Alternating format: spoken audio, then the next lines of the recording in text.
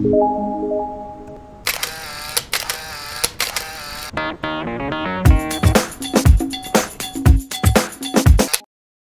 ာမှာကတော့ female genital tract infection ပေါ့နော်။ therapy level တွေအတွက်တို့ရအဓိကထားပြီးတော့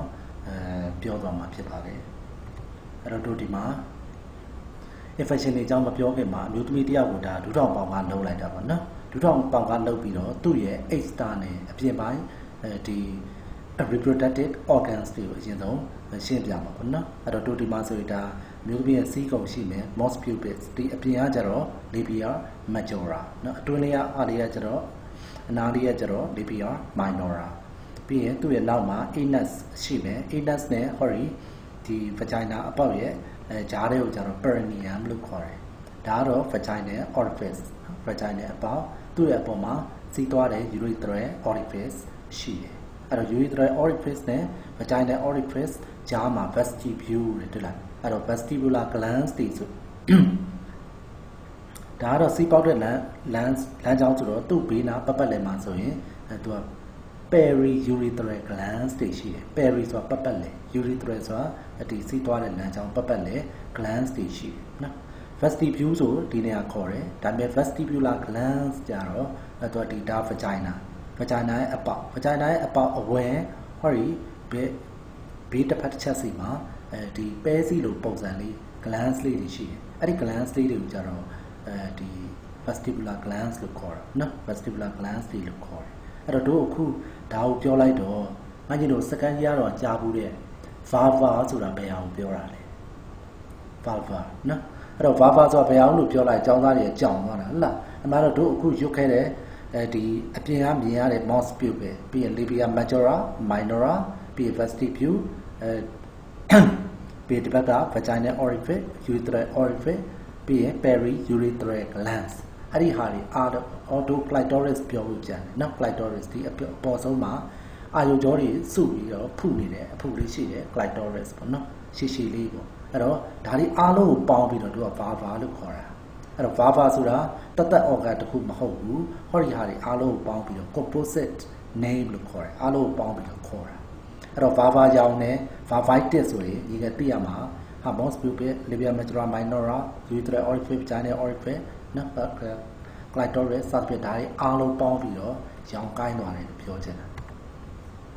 အဲ့တော့ဒါကတော့မျိုးသမီးတယောက်ကိုရှေ့တက်တဲ့နော်ရှေ့တက်တဲ့မှာဆိုရင်တက်အိမ်ဘယ်လိုမြင်မလို့အဲ့တော့တို့တွေဒါစကန်နီယာတော့တက်ပြီးသားပါနော်အောက်ကနေပြီးစပြောရင် vagina ဒီမှာ surface နှစ်ခုရှိမယ်သူကနေဆက်ပြီးတော့တက်ရင် uterus ရှိမယ်နော် uterus မှာ၃လွှာရှိတယ် endometrium myometrium perimetrium အဲ့တော့ဒီ uterus ဒီမှာ uterine cavity ကနေဆက်သွားရင်ဟောဒီမှာ tube ရှိတယ် tube ကနေဆက်သွားရင် fambriae တွေကဟောဒီ ovary ကိုအုပ်နေတယ်နော်အဲ့တော့ ovary ဒီပုံမှန်ဆိုရင်လေထဲမှာဝဲနေမှာပေါ့အဲ့ဒီလိုတော့မဟုတ်ဘူးသူက uterus နဲ့လမ်းပြီးတော့ဒီမှာ suspensory ligament ဆိုနော် ovarian ligament နေဒီမှာဆို ovarian ligament နေနဲ့သူကတွဲပြီးတော့ချိတ်ထားတယ်ပြီးရင်တို့တွေဟောဒီ ovary ကိုovary နဲ့ဒီ uterus ကြီးကိုအပေါ်ကနေပြီးတော့စောင်းလိုမျိုးအကြီးအုပ်နေတဲ့ ligament ရှိသေးတယ်အဲ့ဒါကြတော့ broad ligament လို့ခေါ်တာပေါ့နော်အဲ့တော့ဒီမှာ broad ligament တွေဟာအပေါ်ကနေပြီးတော့ uterus ကို ovary ကိုအကုန်လုံးကိုအုပ်နေလိမ့်မယ်ဒါသူ့ရဲ့ anatomy ပေါ့နော်အဲ့တော့ဒါကကြတော့ဘယ်လိုပုံလဲပေါ့ဒါကတော့အမျိုးသမီးတယောက်ကိုဘေးတိုင်းကိုမှဒီသူ့ကို section ဖြတ်ကြည့်ထားတာဖြတ်ကြည့်တဲ့အခါမှာညီငယ်သိရမှာဟောဒီနောက်က vertebral column ပြီးညောင်ယူနော်ပြီးညောင်ဟောဒီရှေ့က sebaceous pubis အဲ့ဆိုရင်ဒီမျိုးသမီးကဒီဘက်ကိုမျက်နှာမူးနေလိမ့်မယ်နော်အဲ့တော့သူ့ရဲ့ anatomy ကိုပြန်ကြည့်ရင်ဒီမှာ sebaceous pubis အဲ့ဒီကနေပြီးတော့လာမှာဟောတာက bladder နော် urinary bladder နေမှာစီးထွက်တဲ့ urethra ရှိပါတယ်နော်အဲ့ဒီရဲ့နောက်မှာဒါ uterus ကနေဒီမှာ surface လေးနှစ်ခုပြီးရင်အောက်က vagina နော်အဲ့တော့သူ့ရဲ့နောက်မှာ rectum ဒီမှာ anus ရှိမယ်နော် anus အဲ့တော့ဒါကဘေးတိုင်းဒီ anatomy လေးကိုသိမှတို့ခဏနေ infection ဝင်ရင်ဘယ်ကိုရောက်တယ်ဆိုတာကျိုးမှန်းလို့ရနော်အဲ့တော့ infections confined to the lower genital tract အဲ့တော့တို့တွေက genital tract infection ကိုသင်မဲ့အခါမှာသူက lower နဲ့ upper ဆိုပြီးခွဲခြားလိုက်တယ် lower genital tract မှာဘယ်သူတွေပါတော့ဆိုတော့တို့အပြင်မှာမြင်ရတဲ့ vulva အဲ့ဒီကနေမှ vagina ကနေပြီးတော့အတွင်းကိုသွားလိုက်မယ် vagina ပြီးအတွင်းမှာဆိုရင် surface ရှိမယ်အဲ့တော့ vulva ရဲ့ vagina ရဲ့ surface အဲ့သုံးခုပေါင်းပြီးတော့တို့က lower genital tract လို့ခေါ်တာအဲ့ဆိုရင် upper ကဘာတူလဲ upper ကဘာတူလဲဆိုတော့ endometrium ပေါ့ဒီ uterine cavity ပေါ့ uterine cavity ရဲ့ tube ရဲ့ဒါတွေကိုကြတော့တို့က upper genital tract လို့ခေါ်တယ်အဲ့တော့ခုကတော့ lower genital tract ကိုပိုးဝင်ကြည့်အောင်နော်အဲ့တော့ပိုးတွေဝင်ဘယ်သူတွေဝင်တတ်တုံးလဲများသောအားဖြင့် herpes တွေ့လား herpes simplex infection တွေကအဝင်များတယ်နောက်တစ်ခုကတော့ mycosis and yeast mycosis ဆိုတာမှုတွေကိုပြောတာမှုထဲမှာအတွေ့အများဆုံးမှုကတော့ yeast နော် candida နောက်တစ်ခုကတော့ trichomonas ပေါ့နော် trichomonas vaginalis ကလည်းဒီကောင် protozoa ပေါ့နော်ဒုက္ခနာနေအဲ့ဒီကောင်ပြောမယ်နောက်တစ်ခုက mycoplasma infection mycoplasma ဆိုတာတော့ bacteria ဒါပေမဲ့ထူးခြားတာတော့မှ cell wall မပါဘူးအဲ့တော့တစ်ခုချင်းစီကိုနည်းနည်းလေးပြန်ပြောရင် herpes simplex infection herpes အဲ့တော့ herpes ဆိုရင်တို့တွေကဒီဘယ်နှမျိုးရှိတော့ဆိုရင်ဒီကတော့ micro ကနေပြီးတော့တင်လိုက်မယ် herpes ကသူကတစ်ကနေပြီးတော့ရှစ်ထိရှိတော့နော်အဲ့တော့အဲ့ထက်မှာ herpes 1နဲ့2ကကျတော့ရိုးရှင်းတယ်လို့မှတ်ထားတာအဲ့ဆိုရင်1နဲ့2ဒီရိုးရှင်းတဲ့အတွက် herpes simplex ပေါ့ simplex ဆိုတာရိုးရှင်းတာ1နဲ့2ဆိုတော့ herpes simplex 1 2နံပါတ်3ကကြဘယ်လိုဆုံးဆို varicella zoster varicella ဒီအနီဘူးတွေပေါက်တယ် zoster ဆိုတာခပတ်လို့နော်ခပတ် intercostal nerve အဲ့လိုပတ်လည်းပေါက်တာမျိုးနံပါတ်3က varicella zoster နံပါတ်4က abstain far နံပါတ်5ကတော့ cytomega လို့နော်6ခု8ကကြတော့ဒီ human herpes virus 6 human herpes virus ခွန် human herpes virus 8ဆိုပြီးမှတ်လိုက်အဲ့ဆို herpes 8မျိုးရှိတယ်အဲ့ထက်မှာ herpes simplex ဆိုတာဒါ1နဲ့2နဲ့ simplex နော်အဲ့တော့သူတို့ဒီ genital tract နော်လေငါနာကနေပြီးတော့ကူးတဲ့နေရာမှာဒီအဖြစ်များတယ်ပေါ့ herpes simplex က command အဲ့တော့ဘာတွေပါတော့ vulva vagina surface အဲ့ဆိုညီငယ်သိသွားပြီ vulva ရဲ့ vagina ရဲ့ surface ရဲ့ဒီသုံးခုကိုပြောတာ lower genital tract သူတို့တွေဒီနော်ဒီဆယ်ကျော်သက်လေးတွေ teenagers young woman နော်လူငယ်အမျိုးသမီးခက်ငယ်ငယ်တွေမှာအဖြစ်များအဲ့တော့1 2ရှိတဲ့ simplex ကဘသူကပို့ပြီးတော့ဒီလိန်ကနေကူးရတဲ့ဆို2ကပို့ပြီးတော့ကူးရတယ်နော်အဲ့တော့2ဆိုတော့လိန်ဆိုတော့2ယောက်မှနော်2ယောက်မှလိန်ဖြစ်တယ်လို့ကနော်ဟို sex ဖြစ်တယ်လို့ကမှတ်ထားလိုက်တော့နော်အဲ့ဆိုရင် one of the major sexually transmitted disease အဲ့တော့ sexually transmitted disease အဖြစ်များတာ type 2အဲ့တော့ဒါတော့ herpes ရဲ့ပုံလေးကိုပြထားတာပေါ့နော်သူကဒီရေယုံပေါ့ဒီလိုမျိုးလေးပေါက်တာပေါ့နော်သူ့ရဲ့ပုံလေးကိုကြည့်ရင်သူက blister ပေါ့ blister ဒီရေကြည်ပူလေးတွေနော်အဲ့တော့ရေကြည်ပူဒီမှာဆိုရေကြည်ပူ1နဲ့3 4လုံးတော့ပေါင်းထားတာအဲ့တော့ဒီမှာရေကြည်ပူကိုငါညတိုင်းကြည့်လိုက်လို့5 mm တက်သေးတယ်ဆိုရင် vesicle လို့ခေါ်တယ် VSICL vesicle ပေါ့နော်5 cm ကျော်သွားရင်ကျတော့သူကဟိုလို့ခေါ်တာ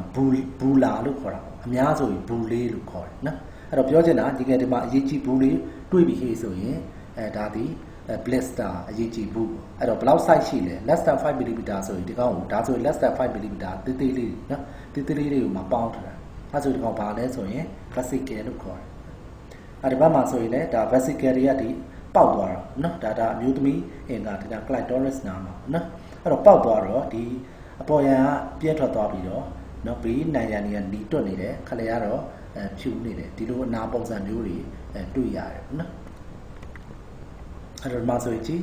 ဒါ herpes တွေနော်အမျိုးသမီးဒါ vagina နားမှာ herpes တွေပေါက်တယ် herpes တွေကအရေကိုနံသွားတဲ့ခါမျိုးမှာလူတွေတွေ့တတ်တယ်နော် patches တွေခေါ်တာပေါ့အဲ့တော့မှာဆိုရင်ဒါ vesicles တွေနော် vesicles အဲ့တော့တို့ဒီပုံမှာဆိုလဲဒါ vesicle လေးတွေကိုပြထားတာနော် herpes ရဲ့ပုံစံအဲ့ဒီလိုပုံစံမြင်လိုက်တာနဲ့ရေးကြည့်ဖို့လိုပုံစံလေးဆိုတာ herpes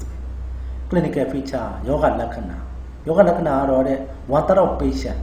100မှာဟုတ်လား30လောက်မှာယောဂလက္ခဏာ clinical symptom ပြတတ်တယ်ယောဂလက္ခဏာတွေပြတတ်တယ်နော် after sex relation သူနော် sex လုပ်ပြီးတဲ့နောက်တစ်ပတ်လောက်အတွင်းမှာစပြီးတော့အဲ့ဒီလိုအဖုတွေပေါ်လာတယ် painful red papules အဲ့တော့ papule ဆိုတာဘာလဲ papule ဆိုတာအရေပြားပေါ်ကနေပြီးတော့အပေါ်ဖောင်းနေတဲ့အလုံးလေးကို papule လို့ခေါ်တယ်ဒါမဲ့လည်း papule မှာအတိုင်းအတာရှိတယ်ဆိုကြပါစို့ papule ကိုငါညပေတန်လေးနဲ့တိုင်းကြည့် 5mm အောက်ဆိုရင်ပတ်ပြူးလို့ခေါ်တယ် 5mm အထက်ကျော်သွားရင်ကျတော့ no juice လို့ခေါ်တယ် NODUL no juice နော်အဲ့တော့တို့မတူဒီကောင်ကကျတော့ 5mm အောက်လေးတွေမှာအနီးအောင်ပတ်ပြူးတွေတွေ့တယ်ဆိုတာဒီလိုဟာတွေပေါ့နော်ဒီတို့အခုပြဒါမျိုးတွေနော်ပတ်ပြူးတွေသူက solid ဒီ elevation ရှိတယ် scale ကနေအပေါ်ကိုမြင့်တက်နေတယ်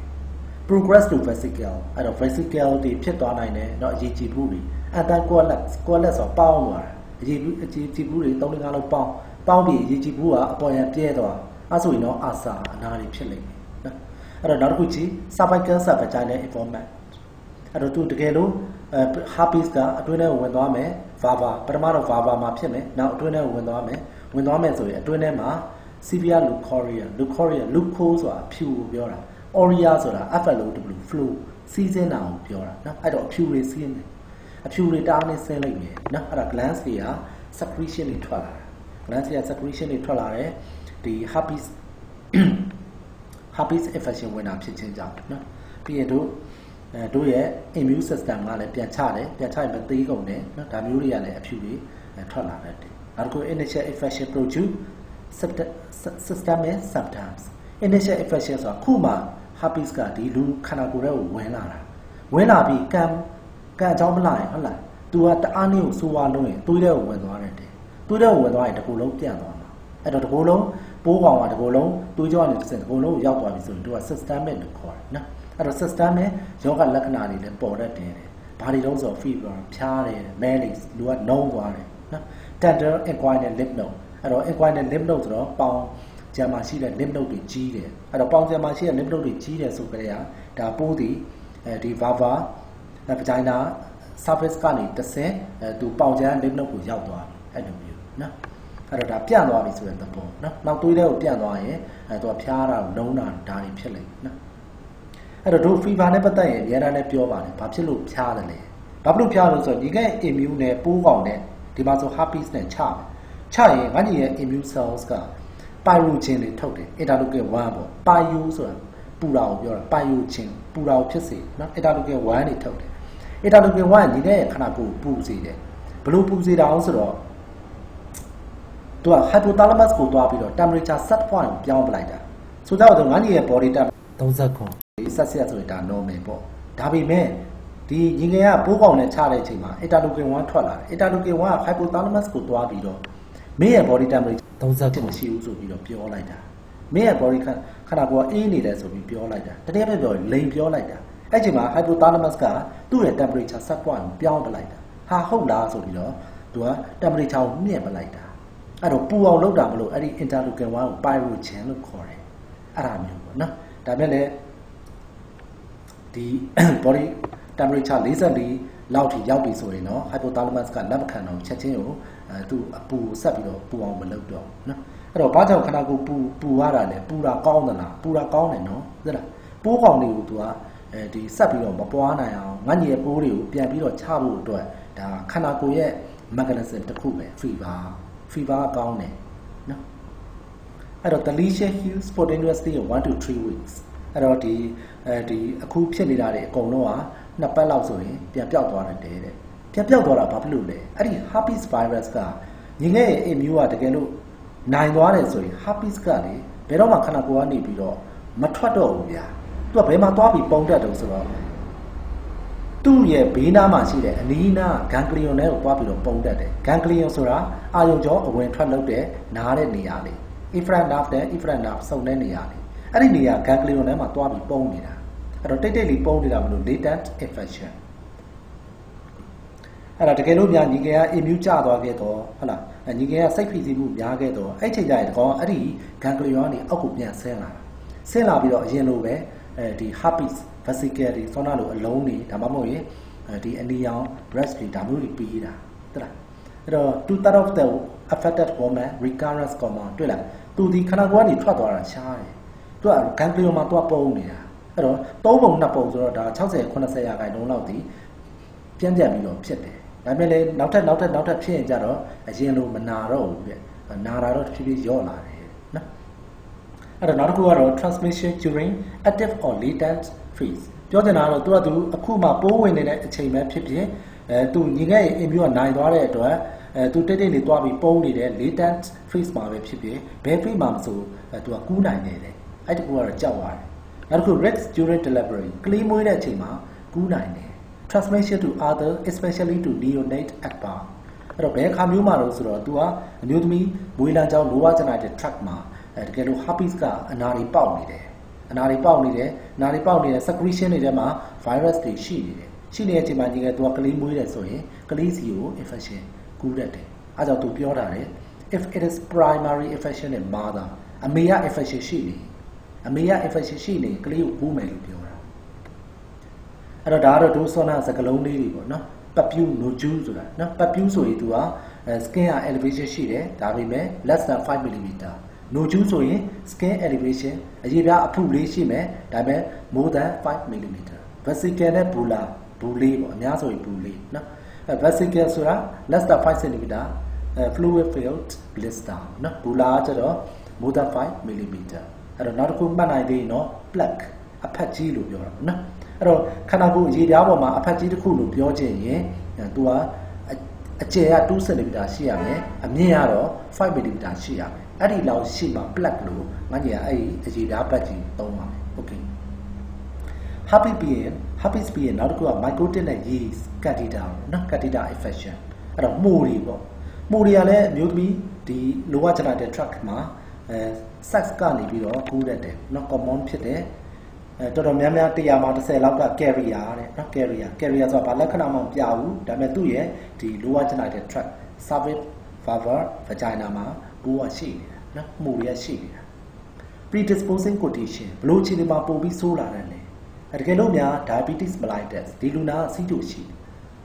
ရင်အင်မြူကြတယ်နော်ဘလို့ကြတော့ဆိုရင်ငါညီရဲ့ဒီ blood ထဲမှာ glucose တွေများတာကိုစီးကြိုပါနော် glucose တွေတားများရင်ဒီကောင်ကနေ blood ထဲမှာသွားနေတဲ့ WBCD ရဲ့လှုပ်ရှားမှုပေါ့နော် motility ကိုသူကထိတယ်အဲ့တော့ညီကတကယ်လို့ infection ဝင်နေတော့မှ infection ဟာညံတွတ်မသွားနိုင်ဘူးအဲ့တော့အဲ့ဒါတစ်ချက်နောက်တစ်ခုကကျတော့စီးကြိုရှိရင် phagocytic activity ကျတယ်ဆိုလိုချင်တာညီငယ် immune cell တကောဝါစားမယ်ဆိုပြီးတော့ဒီဝါမယ်မျိုးမယ်အဲ့ဒီလိုဖြစ်ရတဲ့ဒီကောင်းမလုပ်နိုင်တော့အဲ့တော့စီးကြို diabetes mellitus ဆိုရင် blood ထဲမှာ glucose တွေတားများ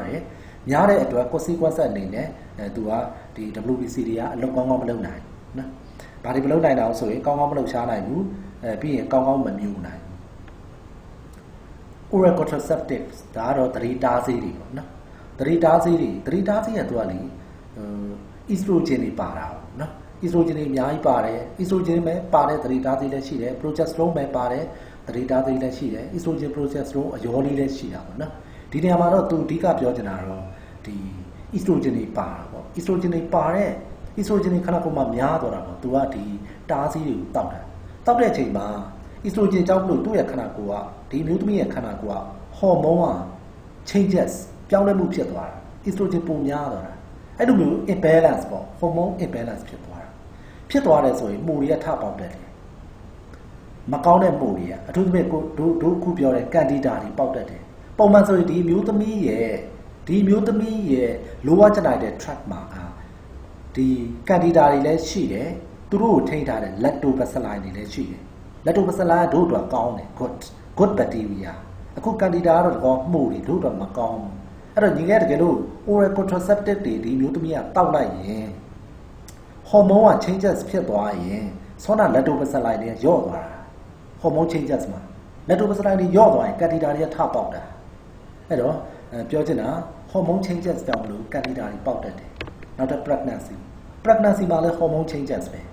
hormone တွေက imbalance ဖြစ်တာသူ့မှာ hormone တွေအများကြီးထွက် imbalance ဖြစ်အဲ့လိုဖြစ်ရင်တို့တွေအတွက်ကောင်းတဲ့ bacteria good lactobacilli ကရော့သွားတာဒီကောင်ကအားနည်းသွားတာ weak ဖြစ်သွားတာအဲ့ချိန်မှာဒီမှုတွေကပေါက်တတ်တယ် pregnancy မှာနံပါတ်1ကအဲ့ဒီ hormone changes ပဲနောက်တစ်ခု pregnancy မှာဘာကြောင့်မလို့မှုတွေပို့ပြီးဆွဲတတ်တာဆိုတော့ pregnancy မှာသူက secretion လေးထွက်တယ်အဲ့ဒါ progesterone ရဲ့ action progesterone ကသူက secretion ထွက်စေတာအဲ့တော့ဒီ secretion လေးတွေကအရည်လေးကစီးကြပြီးတော့ cervix vagina အဲ့လိုမျိုးရောက်လာရင်ဒီ secretion ထဲမှာသူက glucose တွေအများကြီးပါတယ် glucose တွေ အဲ့တော့ glucose တွေပါတော့ငကိုကနည်းနည်းလေးပဲရှိတဲ့ candida တွေကဒီ glucose တွေကိုသုံးပြီးတော့ပွားလာတာအဲ့တော့ pregnancy မှာအဲ့ဒါကြောင့်လို့မှုတွေပေါက်တတ်တယ်အဲ့တော့ယောဂလက္ခဏာပုံစံဘယ်လိုတွေတုံးဆိုတော့အဖြူဘတ်တွေ candida ကသူတို့ပေါက်ပြီးခေဆိုရင်ငါနေသူကအဖြူဘတ်တွေနော်ဒီအပေါ်ပုံကြည့်လိုက်ဒီပေါ်ပုံနှစ်ပုံမှာဆိုရင်သူကဒါပါဒါမျိုးသမီးကိုဒါဘေးလိုက်ပေါ့နော်ဒူးတော်ပေါင်ကလှုပ်ထားပြီးတော့သူကဘဲနှုတ်တီးပေါ့ဒါဒီကရိယာလေးကိုဘဲနှုတ်တီးလို့ခေါ်တယ်ဒါဘာလို့ထည့်တာလဲဆိုတော့ surface ကိုကြည့်ကြတယ်လို့နော် surface တွေ vagina wall တွေကြည့်ကြတယ်ဘဲနှုတ်တီး English လို့ casco spatula လို့ခေါ်တယ်နော်ဒါဦးကြီးကသင်ပေးလိမ့်မယ် casco spatula လေးနဲ့ထည့်ပြီးတော့ကြည့်တာပေါ့နော်ကြည့်တဲ့အခါမှာဒီဘက်ပုံကြည့်နော်ဒီဘက်ပုံမှာဒါခလက်တက်တဲ့အဲ့ဒါဒီခလက်တက်တဲ့ဒီလုံးကြီးတစ်ခုလုံးက surface ပဲဟောဒီခလက်တက်တဲ့မှာအပေါက်ရှိတယ်နော်အပေါက်တွေဘေးကနေတော့လားတွေ့လားအဲ့ဒါ inflammation ပဲရောင်ကိုင်းနေတာပြီးဒီဘက်မှာအဖြူဘက်တွေတွေ့လားအဲ့ဒါမှုတွေပဲ candida ပြီးရင်အဖြူရည်တွေပေါ့နော် leukorrhea ဒါ glands တွေက secretion ကြောင့်မလို့ leukorrhea ပြီးရင် cell တွေသေပြီးခေဆိုရင်လည်း necrotic tissue တွေကလည်းဒီလိုအဖက်တွေပဲအဲ့တော့အားလုံးရောပြီးတော့အဖြူတွေဆင်းလာ leukorrhea pruritus ရားတယ် inflammation ဒီနေရာမှာ immune cells တွေရှိမယ်အဲ့ဒီမှာ eosinophil တွေဒီ basophil တွေကသူတို့ histamine တွေထုတ်ရားတယ်နော်အဲ့တော့ရားတယ်အဖြူတွေဆင်းတယ်နော်အဖြူဘက်တွေတွေ့တယ်ဒါcandida မှုရဲ့လက္ခဏာဟာဒီပုံမှာကြည့်ပါဦးဒါကကြတော့သူဒါပါဇက်ပေါ့နော်ပါဇက်ထဲမှာလည်းဒါမျိုးကြီးပေါက်နေတာဒါ oral sex တွေလုပ်တဲ့လူတွေနော် oral ပါဇက်နဲ့ sex လုပ်တဲ့လူဒီမှာရောဒီမှာတော့ဒီကစောနာဒူးထောင်ပေါက်ကဒီအောက်ကပုံဝင်ကြည့်လိုက်ဒူးထောင်ပေါက်ကပြီးတော့မျိုးသမီးကိုဘဲနှုတ်သေး casco spatula နဲ့လှမ်းပြီးတော့ကြည့်တယ်နော်လှမ်းပြီးကြည့်တဲ့အချိန်မှာဟောဒီဘက်ကဟာတွေကဒါ vagina ရဲ့နံရံ vagina wall ဟောဒီမှာလှမ်းပြီးတော့မြင်ရတာဒါ cervix နော် cervix မှာဖြူဘတ်တွေအဲ့ဒါနော်ဟိုဟာတွေနဲ့ဒိန်ကဲနော်ဒိန်ကျင်အဲ့လိုမျိုးအဖက်ပုံစံဒါတော့ဘာလို့ဆိုဟောဒီနေရာလေးကိုမှသူအကျဲချဲ့ပြီးထပ်ကြည့်တာဒီနာကအပေါက်လေး surface ရဲ့အပေါက်ဒီဘက်ကရောင်ကိုင်းတာတွေ့လား inflammation ဒီဘက်မှာနော်ဒိန်ကျင်နော်ဘာလို့ဒိန်ကျင်လို့နှမျိုးပြောတာဆိုတော့မတူဘူးဗျာဒိန်ကျဲဆိုတာ English လို့ cut CURT cut ပေါ့နော် cut လို့ခေါ်တာဒိန်ကျင်ကတော့ yogurt ပေါ့နော် yogurt အဲ့တော့ဘာကွာတော့ဆိုရင်တော့အမှန်တော့နှစ်ခုသလုံးတင်စားတယ်နော်ဒီမှာဒါဒိန်ကျင်လို့ခေါ်တယ်ဒိန်ကျင်ကကျတော့yogurt ပေါ့နော် yogurt CURT cut ကကျတော့ဒိန်ကျဲပေါ့ cutအဲ့တော့ဒိန်ကဲနဲ့ဒိန်ကျင်နဲ့ကပုံစံတော့ဒီလိုပဲဒါပေမဲ့ဒိန်ကဲကကြာအပြားလိုက်လေဒိန်ကျင်ကကျတော့ဒီလိုဖတ်တယ်နော်ဖတ်တယ်ဘာကွာတော့ဆိုရင်ဒိန်ကျင်ကကျတော့သူက lactobacilli တို့ဒီ streptococcus နော် thermophilus တို့အဲ့လိုအကောင်တွေကိုတုံးပြီးဘက်တီးရီးယားနဲ့အချင်းဖောက်တာအဲ့ဒါကိုကျတော့ဒိန်ကျင်လို့ခေါ်တယ်ဒိန်ကဲကကျတော့သူကလေဒီအသီးတွေပါနော်ဟိုတမယာသီးတို့ရှောက်သီးတို့အဲ့လိုအသီးတွေက citric acid တွေကိုတုံးပြီးတော့အချင်းဖောက်နေကြတော့ gut နော်ဒိန်ကဲလို့ခေါ်တယ်ကထားပါတော့အဲ့တော့နောက်တစ်ကောင်ကတော့ trichomonas vaginalis ပေါ့နော်သူလည်း common ဖြစ်တယ်တဲ့အဲ့ဒါ STD sexually transmitted disease patient clinics နော်ဆေးရုံလာရင်လေရနေကူးတဲ့လေရနေကူးတဲ့ယောဂ100လာရင်15ယောက်က trichomonas ပဲနော်သူကဘယ်လိုတော့သူလည်းပြည်တွေထွက်တာပဲ vagina တွေပြည်တွေထွက်တယ်နော် discomfort အောက်ပိုင်းနေလို့မကောင်းဘူးပေါ့နော်အောက်ပိုင်းဟိုမှာခန္ဓာကိုယ်မှာဆိုရင်ရင်ကောင်းရှိတယ်ဘိုင်ကောင်းရှိတယ်ပြီးရင်အောက်ဆုံးခေါင်း pelvic cavity ပေါ့နော် pelvic cavity ထဲမှာနေလို့ထိုင်လို့တမျိုးကြီးပဲပေါ့နော်နာတာလို့အောင့်တာလို့discomfort sorry နောက်တစ်ခုက fiery ဆိုတာ massive နဲ့တူတူပါ intense ပေါ့နော်အလွန်မင်း red appearance အရာကိုဒီတွတ်နေတယ်လို့ပြောချင်တာ vagina ရဲ့ surface ရဲ့ကိုစားနော် strawberry လိုပဲဟုတ်လား strawberry လေးလိုပဲတဲ့ကြည့်အောင်အဲ့ဒါမှကြည့်ဒါစောနာဒူးထောင်ပေါင်ကမျိုးသမီးကိုဒူးထောင်ပေါင်ကလှုပ်ပြီးတော့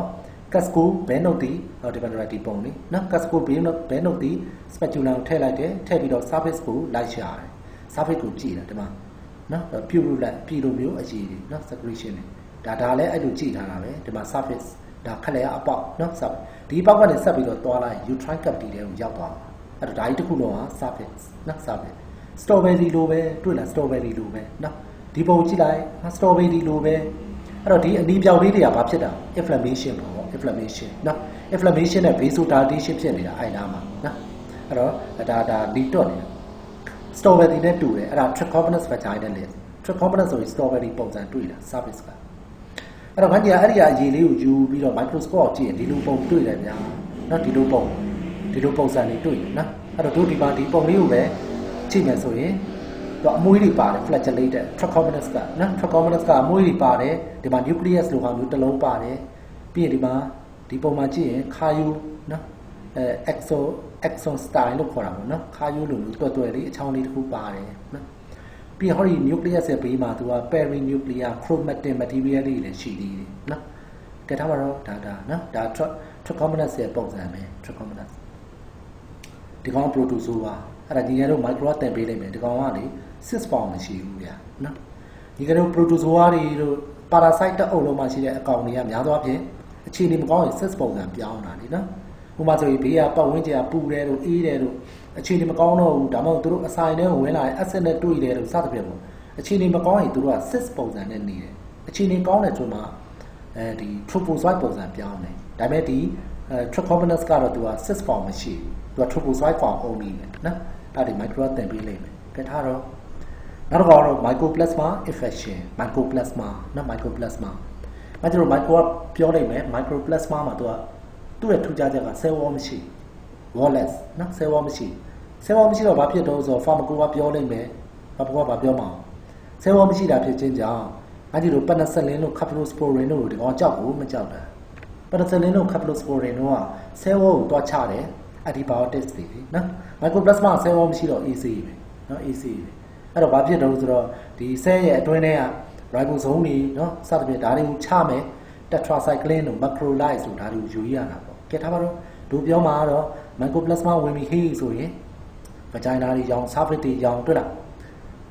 တကယ်လို့ဒါသူ့မှာကိုဝင်ရှိရင် spontaneous abortion အလိုလျောက်ကိုပြတ်ကျရတယ်နော်ပြတ်ကျရတယ်ဘာကြောင့်လဲဆိုရင်သူတို့ကဒီ trophozoite တွေကိုတွားပြီးတော့ဖြတ်စည်းတာဟုတ်လား trophozoite မှာတွားပြီး inflammation ပေးတာ sorry trophozoite တော့ဖြစ်နေ trophoblast မှာနော် trophoblast ညီကတော့ placenta ကြီးဖြစ်ဖို့ဆိုရင်ဒါ trophoblast တွေကပွားပြီးတော့တွားတာနော်ကြည့်ထားပါတော့အဲ trophoblast တွေ chorioamnionitis တဲ့ ITIS itis ဆိုတာ inflammation အဲ့တော့ amnion ဆိုတာကလေးလေးကိုပတ်ထားတယ်နော်အတွင်းကလေးလေးကိုပထမဆုံးပတ်ထားတယ်အလွှာပါလေးပေါ့ chorion ကတော့အပြင်ကနေပတ်တယ်အလွှာပါလေးပေါ့အဲ့တော့အဲ့လွှာတွေကိုရောင်လိုက်မယ်ခဏတို့ပုံလေးနဲ့ပြမယ်ဒါတော့တို့တွေ gram state ဆိုပြီး microscope ကြည့်ရင်ညီငယ်ရဲ့ mycoplasma ဒီလိုပုံစံနေနော်ဒီလိုပုံစံတွေတွေ့ရတယ်သူကဟိုလှေလိုပါလို့ပုံစံနေနော်ဘုတ် shape လို့လည်းကျွန်တော်ပြောကြနော်ကဲထားပါတော့အဲ့တော့တို့ပြောချင်တာက mycoplasma မှာသူက2မျိုးရှိတာပေါ့အဲအဓိကပေါ့2မျိုးပေါ့ mycoplasma pneumoniae ပေါ့ဒါကတော့တက်ရှူလမ်းကြောင်းကနေကူးရတယ်ပေါ့နော်တက်ရှူလမ်းကြောင်းကူးတယ်အရေပြားပေါ်တို့တခါလေးမှာအခုလိုဒီအမျိုးသမီး lower genital tract တွေမှာ rash တွေအနီဇက်တွေနော် mucocutaneous rash တွေဖြစ်တတ်တယ်နော်နောက်တစ်ခုကကျတော့ mycoplasma genitalium ပေါ့ဒီမှာတော့တို့အောက်က lower genital tract ကိုနော်လေယာဉ်နေတစ်စင်ကူးတယ်အဓိကဒုက္ခပေးတာကတော့ mycoplasma genitalium နော် genitalium ကဒုက္ခပေးတာအဲ့တော့တို့ဒီမှာဆိုရင်ဒါဆောနာပြောတဲ့ surface ပုံပါပဲနော် surface ဒီနီတွတ်နော်ရောင်ကိုင်းနေတာဒါ inflammation ဖြစ်နေတာပြီးရင်သူ့ရဲ့ဒီမှာ mucus ဒါ mucosa တွေလို့ခေါ်တယ်နော် mucosa တွေအဲ mucosa တွေမှာဟောတယ်ပါအနီကွက်တွေတွေ့လားဒါ rash တွေနော် patches တွေလို့လည်းခေါ်တာနော်ဒါမျိုးတွေတွေ့တတ်တယ်အဲ့တော့ညီကဒါကိုနော် microscope မှာကြည့်ကြလို့ UGM ခေတ်ဆိုရင်တို့ဒါနားကျက်တဲ့ဂုံးလုံးလေးတွေလို့လုံးလေးနဲ့လှမ်းပြီးတော့ယူရတာနော်ဒီမှာဆိုပြည်လိုမျိုးတွေထွက်တယ်တွေ့လားဒါတော့တို့ chorion နဲ့ amnion နဲ့ကိုပြောပြချင်လို့ပါနော် amnion ဆိုတာကလေးရဲ့အတွင်းဆုံးအလွှာအပြာရောင်ပါ membrane တွေ chorion ကတော့အပြင်ဘက်ကပါနော်ကလေးကိုသူတို့ကအုပ်ထားကြတာ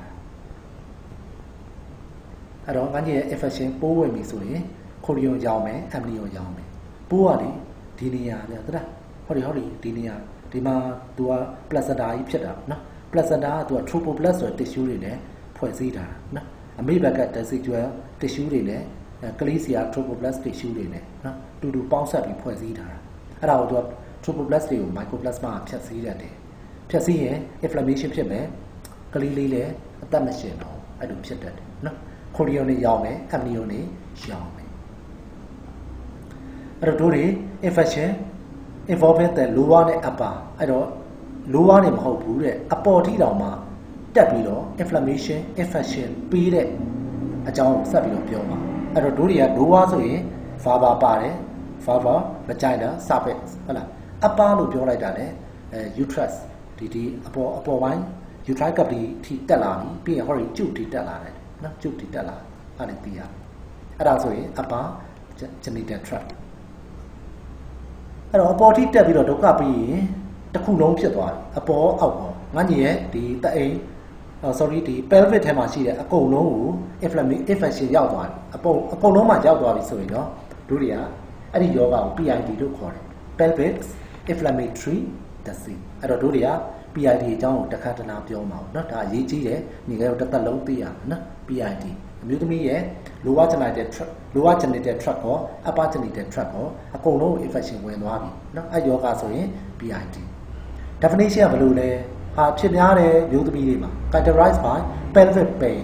pelvic ဆိုတာဒီနဲ့ခန္ဓာကိုယ်မှာရင်ခေါင်းရှိတယ် bite ခေါင်းရှိတယ်အောက် bite ခေါင်းရှိတယ်အောက်ဆုံးက pelvic ခေါင်းအဲ့ဒီအခေါင်းနဲ့အဲ့ဒီခေါင်းတွေကပစ္စည်းတွေအကုန်လုံးနော်အခု infection ဝင်ပြီးတော့ inflammation နဲ့ရောင်တယ်အဲ့ဒါဆို pelvic pain anesal tenderness anesal ဆိုတာဟောဒီဒါတအိမ် uterus ရဲ့ဒီဘက်ဘေးမှာ ovary တို့ uterine tube တို့ fimbriae တို့ဟုတ်လားဒါတွေရှိတယ်ပြီးသူ့ဘေးမှာဒီရာဆိုရင် ovarian ligament ပြီးရင်သူ့အုပ်ထားတာ broad ligament စသဖြင့်ပေါ့နော်အဲ့လိုဘေးကအတက်အလက်တွေနားတယ်ရောင်တယ်အဲ့ဆိုရင် anesal tenderness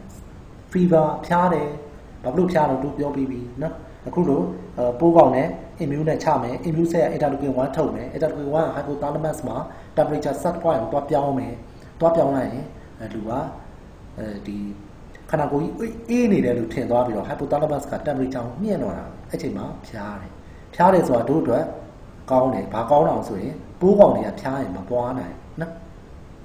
နောက်တစ်ခုက vagina နေပြီးတော့အရည်တွေထွက်မယ် discharge အရည်လို့ပြောတာအကုန်ပါနိုင်တယ်နော်အဖြူရည်တွေလည်းပါမယ်เนาะတခါလေကြာရင်သွေးတွေလည်းထွက်နိုင်တယ်တခါလေကြာရင်လည်းရိုးရိုး secretion အချီတွေလည်းထွက်နိုင်တယ် result from infection by one or more of the following groups of organisms အောက်ပါပိုးပေါင်တွေဝင်လို့တယ်ဘယ်သူတော့ဆိုကနူ chlamydia tract ပြီးရင် anthrax bacteria anthrax ဆိုတာဥမာနေတဲ့ကောင်တွေเนาะဥမာနေတဲ့ကောင်တွေအများကြီးရှိတယ်အဲ့တော့ပြောချင်တာငါညီရဲ့ sorry ဒီမျိုးသမီးရဲ့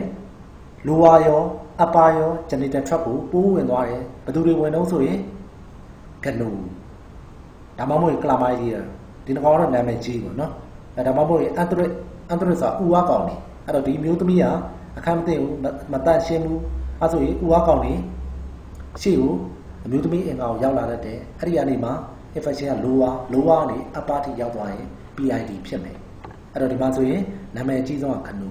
နော်ကနူမဟုတ်တဲ့ chlamydia တို့ anthrax bacteria တို့ပြီးတော့ဒါကြံသေးတယ်ဒီလောက်တည်းမဟုတ်နောက်ထပ် bacteria တွေအများကြီးရှိသေးတယ်နော်ဒီ lower upper ကို genital tract ကို infection ပေးနိုင်တဲ့ပိုးတွေအများကြီးရှိသေးတယ်အဲ့တော့အဲ့ဒီအများကြီးကိုအားလုံးစုပြီးတော့ကနူမဟုတ်တော့ non ကနူကော်ကယ်လို့ခေါ်တယ်ကနူကြောင့်မလို့ဆိုရင်ကနူကော်ကယ်လို့ခေါ်မယ်ကနူကြောင့်မဟုတ်တဲ့တခြား bacteria မှန်သမျှကို non ကနူကော်ကယ်လို့ခေါ်မယ်အဲ့တော့ဒီမှာဖြစ်စေတဲ့အကောင်ကတော့ကနူမဟုတ်တဲ့အောက်က chlamydia တို့ကျန်တဲ့အကောင်တွေတို့ကို non ကနူလို့ခေါ်မယ်ရပါနော်အဲ့တော့ကနူသည် common cause of PID ဖြစ်ဆုံးသည်ကနူပဲအကျန်းနဲ့နော်နောက်ဆက်တွဲပြဿနာရန်ဆိုးသွားပါတယ်တဲ့အဲ့ဒါတို့ဆက်ဖတ်မယ် chlamydia လည်းနော် PID ဖြစ်စေတယ် polymicrobial နောက်တဲ့အကောင်တွေအများကြီးရှိတယ်လို့ပြောတာ poly ဆိုတာအများကြီး microbial ဆိုတာပိုးကောင်တွေနော်ဘာတွေတုံးလို့ပြော strep ဒါ skin ပေါ်ကနေနေတဲ့ကောင်တွေသူက skin ပေါ်ကနေပြီးတော့ vulva ကိုသွားပြီးတော့ inflammation အဲ့ဒီကနေ vagina cervix ပြီးရင် uterus fallopian tube ovary အဲ့ဒီရောက်သွားရင်ဒါ PID ဖြစ်သွားတာအဲ့တော့ယောဂဖြစ်ပေါ်ပုံpathogenesis PID ဘယ်လိုယောဂဖြစ်ပေါ်ပုံပြောပြတယ်ဘယ်သူကြောင့်လို့ကနူအဲ့တော့တို့ကနှစ်ပိုင်းခွဲတာမှာကနူရဲ့ pathogenesis ကနူက PID ကိုဘယ်လိုပေးတယ်လဲနောက်တစ်ခုကကနူမဟုတ်တဲ့တခြားကောင်တွေရော PID ကိုဘယ်လိုပေးတယ်လဲနှစ်ပိုင်းပေါ့နန်းကနူအဲ့တော့ကနူကတော့ inflammation begins in batholic vestibular glands တွေ့လားအဲ့တော့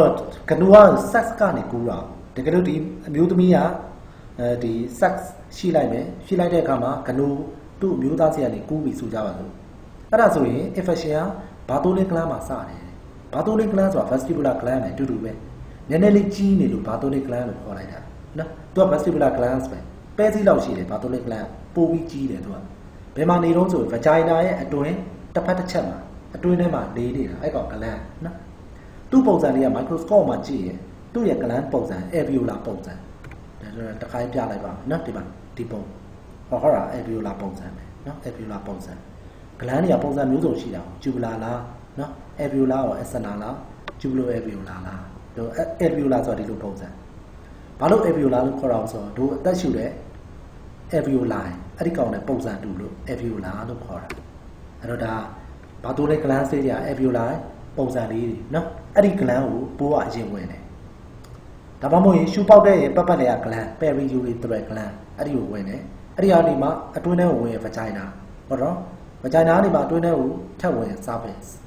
ကနေမှာအတွင်းထဲကိုထပ်ဝင်ကျုပ်ကနေမှာထပ်ပြီးတော့တွားရင် ovary တွေကိုရောက်သွားမယ်ဟုတ်ပြီနော်အဲ့တော့ဒီလမ်းကြောင်းကိုပြောတဲ့အချိန်မှာ vagina ကိုထည့်မထားအောင်တွေ့လား vagina ထည့်မထားဘာကြောင့်လို့ဆိုရင်ဂနိုကနေ vagina ကိုတိတ်ပြီးတော့ဒုက္ခမပေးနိုင်ဘာကြောင့်လို့ဆို vagina က certified squamous နဲ့တိဆောက်ထားတာ squamous ဆိုတော့နာတာရှိဟိုဒီတာရှိခံတယ်ပေါ့နော်တကယ်ကိုအလွာအထက်ထက်နဲ့ကာထားတာဆိုတော့ vagina ကိုဒီကောင်ဒုက္ခမပေးဘူးဒါပေမဲ့ညီငယ်သိဖို့ကအဲ့လိုဒီအမျိုးသမီးရဲ့ vagina အလွာတွေအထက်ထက်နဲ့ certified squamous ဖြစ်တာ adult ဖြစ်မှာဖြစ်တာ adult ဖြစ်မှာเนาะသူအပြူပေါက်ဖြစ်ပြီးဟော်မုန်းတွေထွက်ပြီးဆိုတော့မှသူ့ရဲ့ vagina ထူလာအဲ့တော့ဂနိုသည်အသက်ကြီးလာရင်တော့အသက်ကြီးလာပြီးသူ့ vagina ထူးနေပြီဆိုရင်တော့ adult vagina သည် resistant to ဂနိုခန္ဓာရှိတယ်ဒါပေမဲ့ငယ်ငယ်တော့ကျတော့ဟော်မုန်းတွေမထွက်သေးရင်သူ့ရဲ့ vagina နုလေးရယ်ဝမ်းလီယာပဲရှိတယ်เนาะပလေးရယ်အဲ့တော့အဲ့ဒီအချိန်မှာ child present delicate lining mucosaအဲ့အချိန်မှာတော့ငါကြီးရဲ့ဂနိုကသူက vagina တွေပါနားမလည်ဘူး inflammation တွေပြီးတယ်ဒုက္ခပြီးတယ်နော်အဲ့တော့ vagina မှာကြောင်သွားတယ်ဆိုတော့ vulvovaginitis အဲ့ဒီမှာသတိထား adult vagina ဆိုရင်တော့ vaginitis မရှိဘူးကလေးဆိုရင်တော့ vulvovaginitis တွဲရရှိတယ်ကလေးရဲ့ဒီဟိုဟာလေးက genital organ လေးကနော် genital organ လေးကတိတိလေးကိုအဲ့တော့ရောင်ပြီးရှိဆိုရင် vagina ရောင်ရင် vulva ပါလာအဲ့ကြောင့် vulvovaginitis နော်အဲ့တော့သူပြီးရင်သူအပေါ်ကနေနောက်ဆုံးမှာ ovary ကိုရောက်သွားတယ်တွေ့လားနော် ovary ထိကိုရောက်နိုင်တယ်အဲ့တော့ဒီသွားတဲ့လမ်းကြောင်းမှာညီကနောက်တစ်ခုသတိထားမှာဒီကောင် uterus ကိုကျော်သွားတယ်ဟုတ်လားဒီကောင် endometrium ကိုကျော်သွားတယ်သူက uterus မှာ၃လွှာရှိတယ် endometrium myometrium perimetrium အဲ့တော့ကောင်တအိမ်ရဲ့ uterine cavity ကိုဒီကောင်မြန်မြန်တက်ပြေးသွားတာ uterine cavity ရဲ့ဒီနံရံမှာတိတ်ပြီးဒီကောင်ကြာမနေဘူး inflammation လည်းမပေးဘူးဟုတ်နော်ဒါပေမဲ့ညီကတော့ microsound မှာတော့ inflammation ပေးတယ်လို့တို့ဖတ်ဖူးတယ်နော်တို့ဒီပတိုမှာတော့ inflammation မပေးဘူးဘာကြောင့်လို့ဆိုရင် IgA အကြောင်းမလို့အဲ့ဒီ secretion ထဲမှာ immunoglobulin E တွေအများကြီးပါတယ်အဲ့ဒီ endometrium မှာ secretion ထဲမှာ immunoglobulin တွေ E အများကြီးပါတော့ဒီဂနိုက endometrium မှာကြာမနေပဲနဲ့အပေါ်တက်ပြေးတာအပေါ်ဆိုတာဒီဟိုပါပေါ့ uterine tube ပေါ့ uterine tube ကိုသွားတယ်ပြီးတော့မှ ovary ကိုဆက်သွားတယ်အဲ့လိုနော်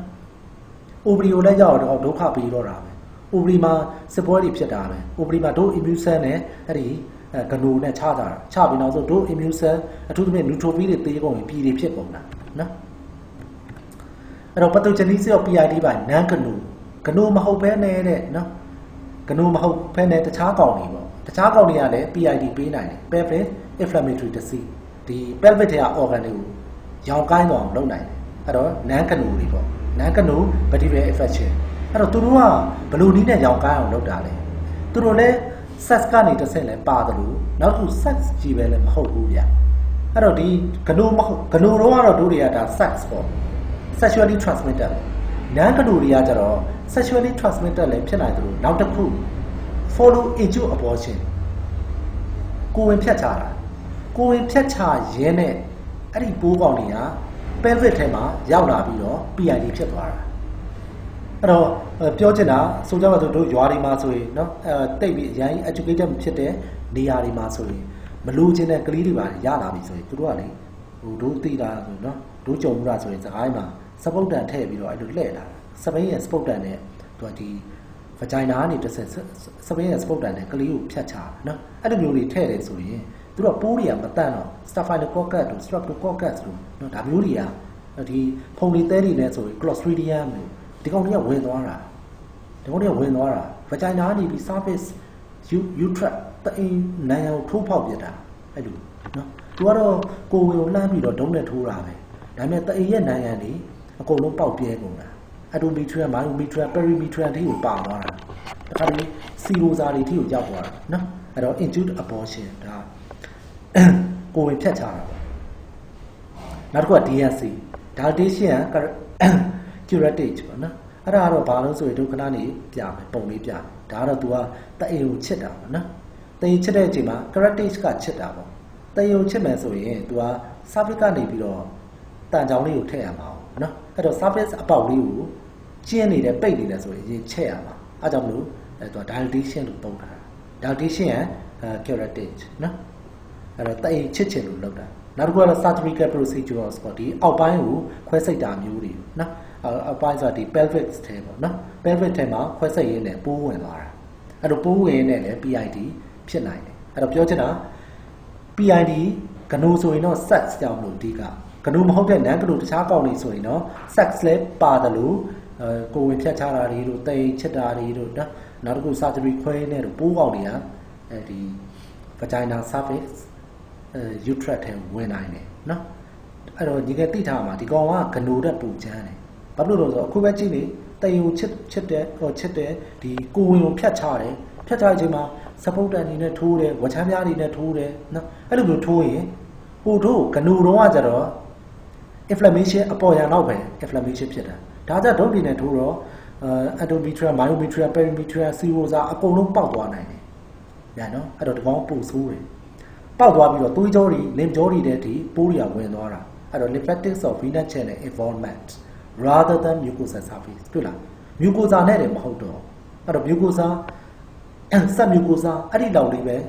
inflammation pira hodo. Mucosa, some mucosa, sona canoe water, mucosa, some mucosa, I love it. No, a giant so. Dimajaro, Nagado Jaro, don't in to body net, who to the tools or to a mucosa net hodo when.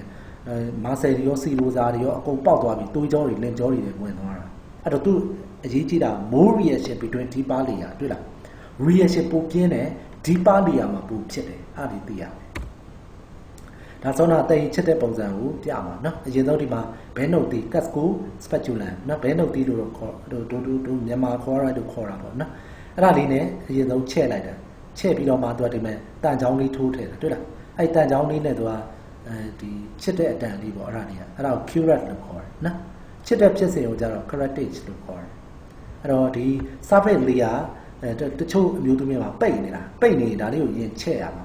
out dilatation of core. No, around dilatation and curatage.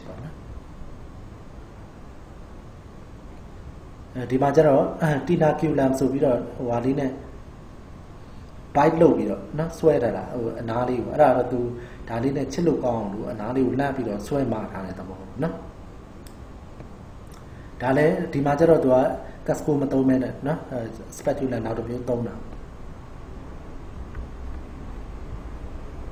As a morphology to Chachia, morphology or Yassi in a grossly chida palme, microscope or machida palme. No, Yassi in a chie, and you canoe so ye, canoe and Nagro quite your me. Canoe so in, Penny I might do that also, inflammation, Patole Clama, P. vestibular to the veno, Patole vestibular to the way, Dame vestibular gland, Kachiji alone, Patole local. Savate, follow me a tubes, the Ubridima, Coro, inflammation shipidor, need to be or young kind, except endometrium, I cheated. To endometrium, IG 80 Paradua, Dokama Bivene, Anya Canoa, about that. I said to microscope, Baby Malay, no, I don't think to see any video, the Trade P lady, no, a G lady to Saturday, you be a microscope, no. Microscope separated P to me, and a neutropy a tea, neutropy a tea on, not do your immune cell tea on. Being any at Galumia, Tazali, you a glance lady to me, glance lady, no. But you get the Galo canoe jump looked at us, superficial mucosa, and a line alone, some mucosa love and young kind, inflammation. Natural reader, Journey, alternative to power. Smears of inflammatory aids today. I don't inflammation, maybe or tolerate a year PP and PM, not you, ဒီ secretion တွေဖြစ်မယ်ဘာတွေပဲဖြစ်အဲ့ဒါတွေကိုငါကြီး smear ဆွဲကြည့်တာ smear ဆွဲကြည့်ရင် intracellular gram negative diplococcus ဆိုတာဒါကနိုအကောင်ရဲ့ပုံလေးတွေနော်ကနိုကောင်ကသူက neutrophil တို့ရဲ့ immune cell ထဲမှာတော့ဝင်နေတာနော်ဝင်ပြီးတော့တို့ဒုက္ခပေးတာအဲ့တော့ cell တွေကိုဝင်နေလို့ intracellular gram stain ဆိုရင်နော် gram negative ပေးတယ်အဲ့တော့တို့ဒီမှာကြည့်အောင်ဒါပဲနော်ဒါ microscope smear ဆွဲကြည့်လိုက်တာထွက်တယ်သူစီကပြည်တို့နော်ပြည်ပေါ့အဓိကထွက်တဲ့ဟာကိုgram stain ဆိုပြီး microscope ကြည့်တဲ့အခါမှာညီငယ်ဒါလုတ်3ခုပါတဲ့အတွက်ဒါတွေအကုန်လုံးက neutrophil တွေနော် neutrophil ကလုတ်က3 to 5လုတ်ပါနော်အဲ့ဒီမှာဟောဒီမှာ intracellular ဆိုတာဒါပဲ gram negative diplo နှလုံးတွဲလေးတွေနေတာနော် diplococci ညီကတော့ micro ကတော့ kidney shape bean shape လို့ပြောလိုက်မယ်နော်အဲ့တော့ kidney shape ပဲစီပုံနော် bean shape အဲ့ဒီကောင်လေးရဲ့နေတဲ့ပုံစံ diplococci နော်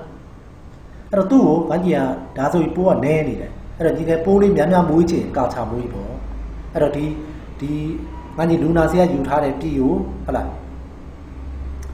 ဒီပိုးကောင်ကြိုက်တယ်ကာချခွက်ထဲမှာမွေးရမယ်ကာချခွက်ပိုးကောင်ဘာကြိုက်လို့ဆိုရင်သူက heated blood ဆိုရင်တိတ်ကြိုက်တယ်ဟုတ်လား heated blood သူက blood ကိုမှ heated ပေါ့နော် chocolate ဆိုရင်လည်းကြိုက် chocolate blood ပေါ့နော် chocolate medium အဲ့တော့ဘာလို့ခေါ်လို့ဆိုတော့ငါကြီးဒီဟိုပေါ့စီးရီးယားကလိုရီတွေကိုသူတို့ကြိုက်တဲ့ခွက်ကတော့ဘာခွက်တုံးဆိုရင်တေယာမာတင် medium ဆိုတာဒီတဲ့အစာတွေအခဲလိုက်ကိုပြောတာနော်ခွက်ကိုကြတော့ကာချာခွက်လို့ခေါ်တာနော်မွေးတာကာချာပေါ့နော်အဲ့တော့ဒီထဲမှာဒါကြီးကတေယာမာတင်ဆိုခွက်ထဲမှာပိုးမွေးရင်ကနိုတွေကပေါက်တယ်နော်တေယာမာတင်အဲ့တော့ငါဒီကနိုဆိုတာဟုတ်လား sexually transmitted မဟုတ်တာလောက်ပြီးရလာတာဆိုတော့ငါညီတော့မဟုတ်တာဆိုတော့ဟုတ်လားဒါတွေကတေယာပါသွားပြီဆိုပြီးတော့တေယာမာတင်ဆိုပြီးမှတ်လိုက်ဟုတ်လားဒါဆိုရင်စာမှတ်တာလွယ်သွားတာပေါ့ကြည့်ထားပါတော့အဲ့ဒါကလို့ပိုးကောင်က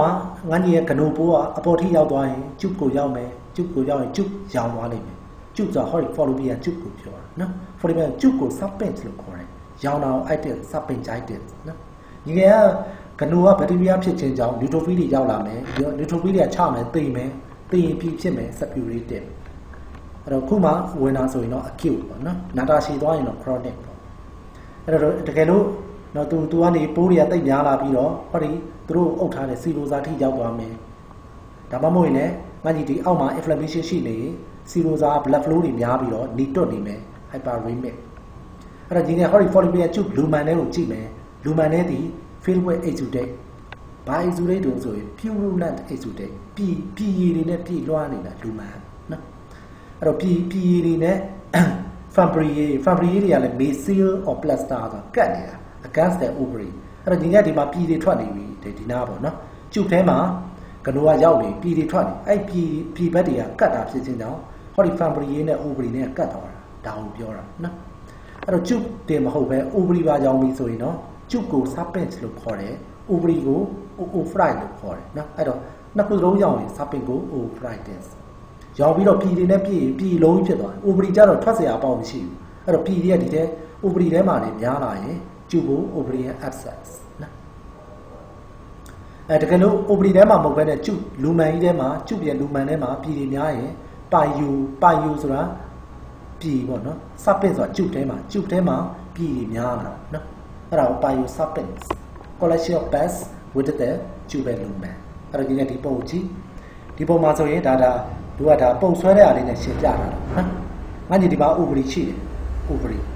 ဘေးနာကဒါ ovary ကိုဆွဲတယ် meso ovarian ပေါ့နော်ဒါ connective tissue တွေကထားတော့ဒီမှာဆိုရင်ဒါ ovary ပဲ ovary ကဒီမှာအနီးဘက်တွေအရောင်နေတာ inflammation နော်သူ့ဒီမှာဒါ meso ovarian ပြီးဒီမှာကျုပ်ကြီးရှိမယ် protein ကောင်းမယ်ဒီမှာကျုပ်ကြီးရှိမယ်နော်ဒါပုံလေးဆွဲပြတာဒါကျုပ်ကြီးကလည်းလီတော့တာတွေ့လားကျုပ်ကြီးကလည်းရောင်ကိုင်းနေတာ inflammation serpigitis ovary ကရောင်နေ oophrite နှစ်ခုသလုံးရောင်ရင် serpent ကို oophrite နော်ပြည်နေကျုပ်ကို ovarian abscess နောက်တစ်ခု follicular serpigitis serpent ဆိုရင်ဒါကျုပ်ကိုပြောတယ်ဆိုတာသိသွား itis ဆိုတာ inflammation နော်အဲ့တော့ follicle ဆိုတာအလုံးလေးဖြစ်သွားတာကိုပြောတာဘလို့ဖြစ်တာလဲဟောဒီမှာဒါ microscope မှာကြည့်ထားတာဒါဘလို့ယူထားတာအောင်ဆိုရင်ဟောဒီကျုပ်ကိုညီကဒီကျုပ်ကိုဒီလိုဖြတ်ထဲလိုက်တာနဲ့နော် ဖြတ်ပြီးတော့အပေါက်ထဲကိုကြည့်ထားတဲ့ပုံဒါကျုပ်လူမှန်နဲ့ဒါကြီးကကျုပ်အလုံးကြီးဒါလူမှန်ထဲမှာဟိုမှာတွန့်လိုက်ဒါပလိုက်ကီးတွေလို့ခေါ်တယ်ကျုပ်မှာရှိတဲ့ပလိုက်ကီးမလို့ကျုပ်ပဲပလိုက်ကီးအဲ့ဒါဘာတွေလို့ဆိုရင် normal မှာလည်းရှိတယ်နော် normal မှာလည်းရှိတယ်ဒါ epithelium မီကျုပ်ရဲ့ epithelium မီ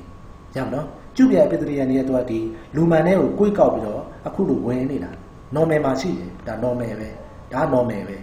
တကယ်လို့ညီငယ်စောနာလို့ကနိုပိုးကဝင်လာတယ်ပြည်တွေထွက်လာတယ် secretion တွေထွက်လာတယ်ပြည်တွေ secretion တွေနဲ့အခုပြနေတဲ့ ply key တွေကတခုနဲ့တခုကတ်ကုန်တာ ply key တွေတခုနဲ့တခုကတ်ကုန်တော့အစားတော့အချုံလေးတွေရှည်လမျောလေးတွေနောက်ကျကတ်ကုန်တော့အဲ့ရှည်လမျောနှစ်ခုကတ်သွားဝိုင်းသွားတွေ့လားရှည်လမျောတွေနှစ်ခုကတ်သွားတယ်ဝိုင်းသွားတယ်အဝိုင်းတွေဖြစ်သွားတယ်အဝိုင်းတွေအလုံးတွေဖြစ်သွားတာမလို့အလုံးဆိုတော့ follicular submeningitis အဲ့တော့ဒီလိုမျိုးအလုံးဖြစ်သွားတာနော်အဲ့တော့ produce gland like spaces ဆိုတာအဲ့ဒါကိုပြောတာဒီလိုဝိုင်းသွားတော့ gland နဲ့တူတာပေါ့အဲ့ကြောင့်မလို့ gland like spaces နော် spaces ပြီး hydrosapens hydro ဆိုတာအရေဖြစ်သွားတာကိုပြော sapens ဆိုတာကျုပ်ထဲမှာအရေပျော်သွားတယ်အရေဖြစ်သွားတယ်အဲ့ဒါဘာဖြစ်တော့ in the course of time အချိန်တော်လေးကြာလာရင် organism disappear အကောင်မရှိတော့ဘူးတဲ့အဲ့တော့ငါညီနိုင်သွားပြီပေါ့အကောင်မရှိတော့ proteolysis အဲ့တော့ဒီငယ်ရဲ့ immune cell တွေရောက်လာပြီးပိုးကောင်ချလိုက်တယ်ပိုးကောင်ရှုံးသွားတယ်အဲ့ဒီငယ်ရဲ့ immune cell တွေချတဲ့အခါမှာ enzyme တွေထုတ်တယ် enzyme ထုတ်ပြီးတော့ချတာပေါ့နော်အဲ့တော့ဒီ enzyme တွေကြောင့်မလို့ဆောနာတော့ငါညီရဲ့ neutrophil အသေးတွေပထမဆုံးအရင်ဆုံးချတယ်အရင်ဆုံးသေသွားတယ် neutrophil အဲ့ဒီ neutrophil တွေကိုနောက်ရောက်လာတဲ့နော် WBC တွေကအောင်ပွဲရသွားတဲ့ WBC တွေကထွက်လာတဲ့ enzyme တွေကတောက်ဆင်းပြီးတော့အရေးပြောသွားတာအစတော့ neutrophil တွေကြောင့်မလို့ပြည်ဖြစ်သွားတယ် PES သေသွားတဲ့ neutrophil ကြောင့် PES ပြီးအဲ့ဒီကောင်တွေကိုတောက်ဆင်းလိုက်တယ် hydrosapens သူကအရေးကြီးလေးဖြစ်သွားတယ် into the cerebral fluid enzyme တွေကအရေးကြီးဒါ enzyme တွေကခြေလိုက်တာနော်အဲ့တော့ဒါစောနာတို့ပြောသွားတာကနိုရဲ့ morphology ကိုပြောသွားတာအခုတို့ထပ်ပြောမှာ non ကနိုတွေရဲ့ morphology non ကနိုတွေရဲ့ morphology မျက်စိနဲ့ကြည့်မယ် microscope အောင်ကြည့်မယ်မျက်စိနဲ့ကြည့်ရင်ညီငယ် mucosa တွေမဟုတ်တော့ဘူးဒီကောင်ပြတ်စည်းတာဒီကောင် deeper layer အောက်ထဲထိသွားတယ်နော်အဲ့ဒီကောင် marcellia serosa တွေထိကိုသွားတယ်အဲ့တော့ less exudate with the lumen အဲ့တော့ကျုပ်တွေပါလေဆိုအကုန်ပေါက်ပြဲသွားတာဖြစ်ချင်းကြောင့်ကျုပ် lumen ထဲမှာ exudate နည်းတယ်သူအပြင်မှာများတာ exudate တွေက inflammation ကပိုဆိုးတယ် greater ပိုပြီးတော့များတယ် tissue တွေလည်း deeper layer ထိကိုပေါက်သွားတယ် serosa ထိကိုပြန့်တယ် not spread to the wall to serosa အဲ့တော့တို့ anatomy ပြောထားတယ်အပြင်မှာငါညီရဲ့ uterus ကိုအုပ်ထားတာ broad ligament ဟုတ်လား ovary ကိုဆွဲထားတာじゃ ovarian ligament နော် suspensory ဒီဘက်ကじゃ suspensory ligament ဒီဘက်က ovarian ligament နော်အပေါ်နေအုပ်ထားမှာ broad ligament အဲ့ဒါတွေအကုန်လုံးကိုရောက်သွားမယ်ပိုးတွေကနော် produce bacteremia တကယ်လို့သွေးထဲကိုရောက်သွားရင် bacteremia emia ဆိုတာသွေးနော် bacteremia ဆိုတာ bacteria တွေသွေးထဲကိုရောက်တာ bacteremia ကလည်းဒီ bacteria တွေသွေးထဲကိုပဲရောက်သေးတာသူကဘာမှမလုပ်သေးဘူး septicemia ဆိုတာရှိသေးတယ် septicemia ကကြတော့ပိုးကောင်တွေကသွေးထဲကိုရောက်ရုံနဲ့မဟုတ်တော့ဘူး organ တွေကိုပါဖျက်ဆီးနေတယ်အဲ့တော့ organ တွေကိုဖျက်ဆီးရင် septicemia သွေးထဲပဲရောက်တယ်ဆိုရင် bacteremia ယောဂလက္ခဏာဘယ်လိုလဲယောဂလက္ခဏာတို့ PID ရဲ့ definition ကိုပြောပြီးပြီ၄ချက်ရှိရမယ် pelvic pain adnexal tetanus fever vaginal discharge ဒီ၄ခုဟုတ်လား complication နောက်ဆက်တွဲဘာပြဿနာတွေတက်တုံးမယ်နော်ဘာပြဿနာတုံးဆိုတော့ acute ဒါ CHU ကခွဲမေးတတ်တယ်နော် acute chronic acute အခုချက်ချင်းပိုးဝင်နေတယ်ဆိုရင်တိတ်ဆိုးလွားကြည့်ရင်ဆိုတာ non ကနိုတွေပေါ့ peritoneum တွေထိရောက်မယ် peritonitis သွေးထဲကိုပရိယာရောက်မယ်တကူလုံးကိုပြန့်သွားမယ်ပိုးတွေကအဲ့ဆိုညီက heart ကိုရောက်မယ် brain ကိုရောက်မယ်အဲ့တော့ meningitis အန်ဒိုရာငါးကြီးကြိုက်တာရေးလို့ရနော်နောက်တစ်ခုက suppurative arthritis ဆိုအစစ်တွေနော် joint တွေဒီကိုပိုးကောင်းတွေရောက်မယ်နော်ဒါမျိုးတွေနာတာရှည်သွားရင်ရောတဲ့ remote နော် remote ဆိုတာကြာတာနော် chronic နာတာရှည်သွားရင်ရောတဲ့ဘာတွေဖြစ်မလို့ infertility ကလေးမရနော်အဲ့တော့ infertility tubal obstruction ကျုပ်ပိတ်သွားတယ်ဆိုကြပါစို့ငါကြီးဒီပုံကိုကြည့်မယ်ဒီကလို့ဒီမှာပိုးကဝင်မယ် fallopian tube ထဲမှာပြည့်ပြီးတော့အဲ့တော့ chronic နော် acute မဟုတ်နော် chronic ဆိုရင်ညီကသိထားမှာ lymphocyte macrophage plasma cell fibrosis calcification အဲ့၅ချက်သိရမယ် အဲ့တော့နာတာရှည်သွားပြီဆိုရင်ယောဂတစ်ခုက microscope ကြည့်ရင်အရင်လို neutrophil တွေမရှိတော့ဘူး lymphocyte macrophage plasma cell တွေရောက်လာပြီပြီးရင်ငယ်သိထားမှာ chronic ဖြစ်သွားရင် fibrosis ဝင်တယ် calcification ဝင်တယ် fibrosis ဝင် fiber ကြောင့်မလို့ဟောဒီကျုပ်ကြီးကပိတ်သွားတယ် fiber နဲ့ဆွဲပြီးတော့ညှက်ထည့်လိုက်တာညှက်ထည့်လိုက်တော့ကျုပ်ကြီးပိတ်သွားတာအားကြောင့်မလို့ကျုပ်ပဲ obstruction ကျုပ်ပိတ်သွားရင်ငယ် ovary က ovum လေးကဒီလိုထွက်လာမှာလေကျုပ်ကပိတ်ထားရင်ငါကြီးကဒီမှာ sperm ဝင်လာမယ်ဒီဘက်က ovary ကနေ ovum ထွက်မယ်ဒါပေမဲ့ကျုပ်က fibrosis နဲ့ပိတ်သွားရင်နှစ်ယောက်မတွေ့ရရင်ကလေးမရတော့ဘူးအဲ့ဒါ infertility ပဲရရင်နော်ကလေးမရတော့တကယ်လို့ fibrosis ကညှက်ထဲလာရင်လုံးဝပိတ်သွားတာတော့မဟုတ်ဘူး anatomy ပြတ်ရုံလေးပဲဖြစ်သွားမယ် anatomy ပြတ်သွားရင်တော့ဘာဖြစ်တော့ဆိုတော့ပုံမှန်ဆိုရင်ငယ်အမျိုးသားစီက sperm လာမယ်အမျိုးသမီးစီက ovum လာမယ်အဲ့နှစ်ခုကသူတို့တွေ့မဲ့နေရာဘယ်နေရာတော့ဆိုရင် ampulla မှာတွေ့တာ ampulla နော်အဲ့တော့ ampulla ဘယ်နေရာလို့ဆိုရင်ဟဲ့ဟောတာ fallopian tube နဲ့ uterus ဆက်တဲ့ဒီနေရာကို isthmus လို့ခေါ်တယ် isthmus နဲ့ကပ်နေတဲ့ဟောဒီအပိုင်းကို ampulla လို့ခေါ်တယ်ပြောချင်တာညီငယ် sperm နဲ့ ovum နဲ့ဟောဒီ ampulla မှာတွေ့ရမှာတကယ်လို့သာဒီနာက fibrosis နဲ့ anatomy ပြတ်သွားရင်တွေ့နေကြနေရပုံပြတ်သွားတာပြတ်တော့ဘယ်နေရာတွေ့ရမှာမသိတော့ isthmus မှာလည်းမယ်သူက implant လုပ်သွားတာဟဲ့ implant သိရနော် second year မှာသင်ခဲ့ပြီ implantation အမှန်ကတော့ဒီ ampulla မှာတွေ့ပြီးရင်အောက်ကိုပြန်ဆင်းပြီးတော့ fanto anterior fanto posterior fanto ဆိုတာတအိမ်ရဲ့ ဟောဒီနာကို fantus လို့ခေါ်တယ်ဒီကောက်ရဲ့ fanto အရှိပဲဖြစ်ဖြစ်အနောက်ပဲဖြစ်ဖြစ်အဲ့ဒီမှာ implant လုပ်ရမှာအဲ့ဒါကို anatomy ပြတ်နေတော့သူကတွေ့ချင်တဲ့နေရာမှာတွေ့တယ်လုံးချင်တဲ့နေရာမှာ implant လုပ်တယ်အဲ့တော့ ectopic pregnancy တွေဖြစ်တတ်တယ် ectopic ဆိုတာနေရာလွဲမှားတာကိုပြောတာနော်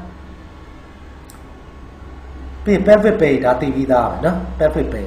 နောက်တစ်ခုကတကယ်လို့တိတ်ဆိုးသွားလို့ရင်ညီငယ်အပေါ်မှာ peritoneum တွေရှိမယ်အဲ့တော့ဒီကရဲ့ infection တိတ်ဆိုးလို့ရင်ဟောဒီပေါ်က bite ထဲကို infection ရောက်သွားရင် peritoneum ကိုရောက်မယ် peritonitis peritoneum ကဥကိုပတ်ထားတာဆိုတော့ဥတွေကိုညှက်မယ်ဥတွေပိတ်ကုန်မယ် intestinal obstruction ဥတွေ due to adhesion ကပ်ကုန်လို့ between bowel နဲ့ pelvic organs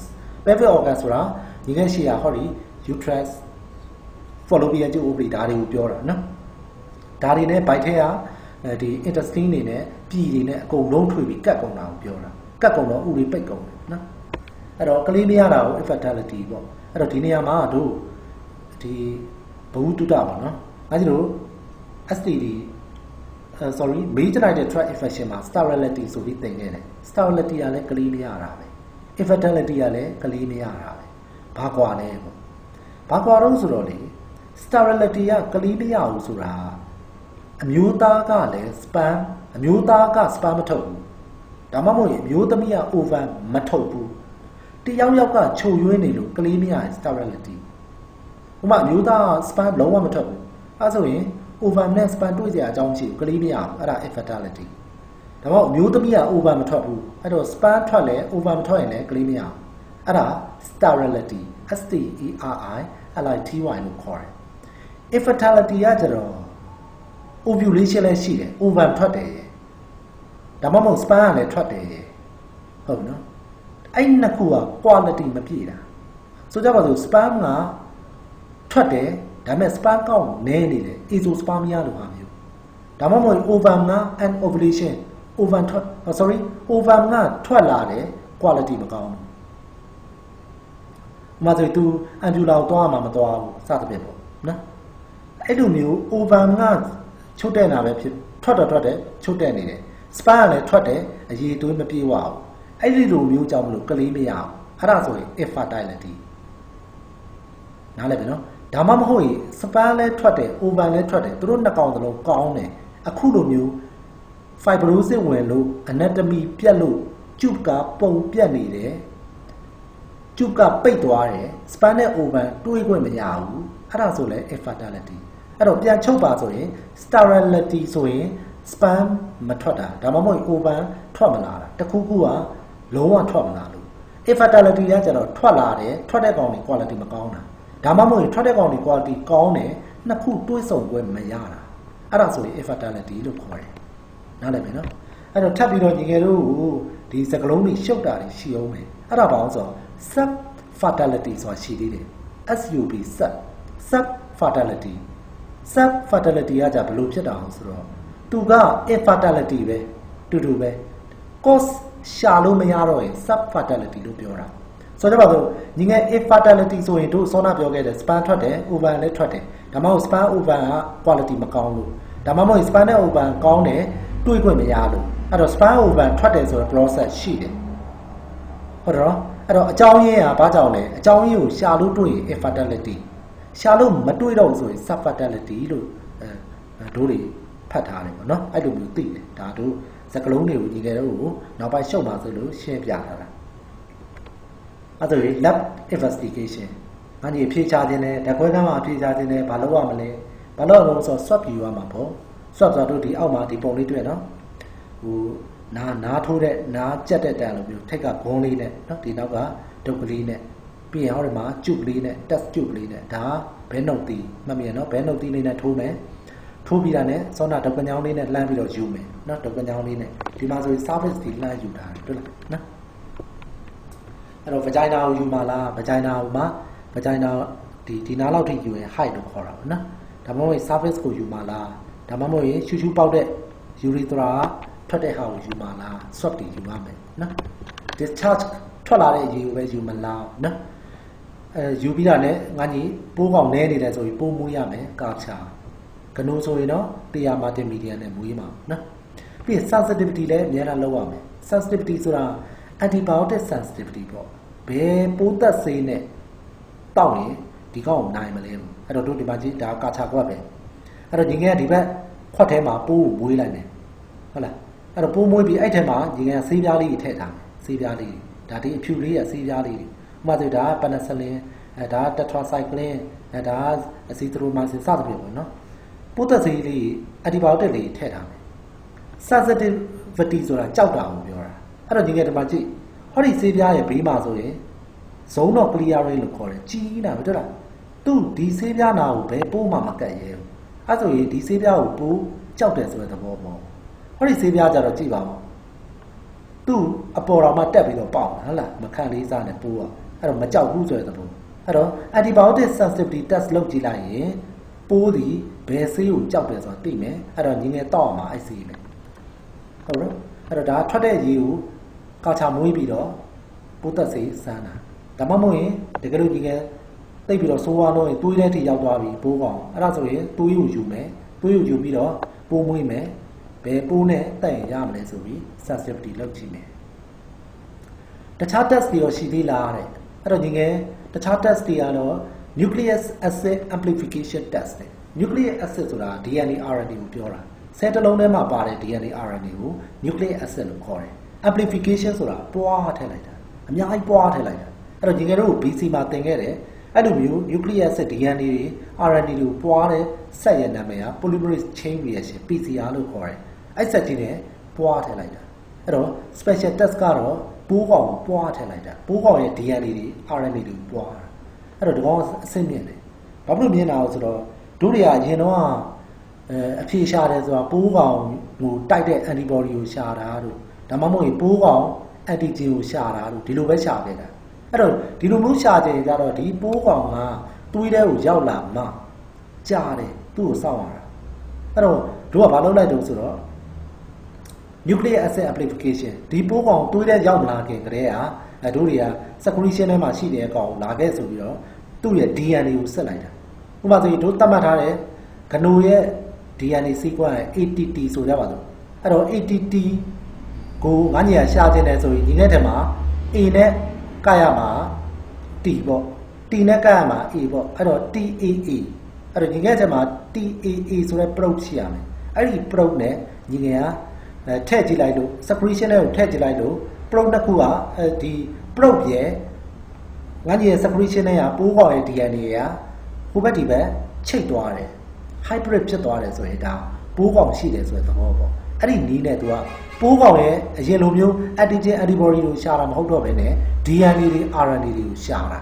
အဲ့တော့ပို့ပြီးတော့တိကျတယ်ပို့ပြီးတော့လည်းစောစောအဖြေရတယ်အဲ့ဒါ nucleic acid amplification test နော်အဲ့တော့ဗာနီလန်ကိုသုံးလို့ဆိုရင်ပိုးကောင်ရဲ့ DNA မှာ AGCUT စသဖြင့်ရှိမယ်အဲ့ဒါကိုမှညီငယ်ကပိုးကောင်မှာ A ဆိုရင်ညီငယ်မှာရှိမှာ T ရှိရမယ်ပိုးကောင် C ဆိုရင်ညီငယ်မှာ G I don't I sequence here. Investigation for systemic symptoms. At the Galupura, Poa, Tuido, Yawabi, the Gulu Piano, so in a Ginga, Soko Yawila, Teo Yawila, Bo Yawila, Brain Yawila, Duaro LLPB look horrible. Lance level bone brain, no? I don't Lance go Yawi, Shibata Man Yachi, no? Shibata Mama, Puri Yawi Jaw, Blue Duimale, no? Shibata, the Dama at the Bawa, Duri, Shia, La Charlie Dama and Yai Pure, Dama at the Bawa, density nay, Mary. Density nyai pure. Do ye the video file, the classification, urolities, qualities, animato, it's never that be pure high. No, density nay, made, density nyai pure. I don't get a little poor only yaw, a soma density nyai, as a few yawdy, few yawdy to it. No, density nay, that are made. I don't really get Damayai, the water. Lands got a made to it, to a density narrow man. No,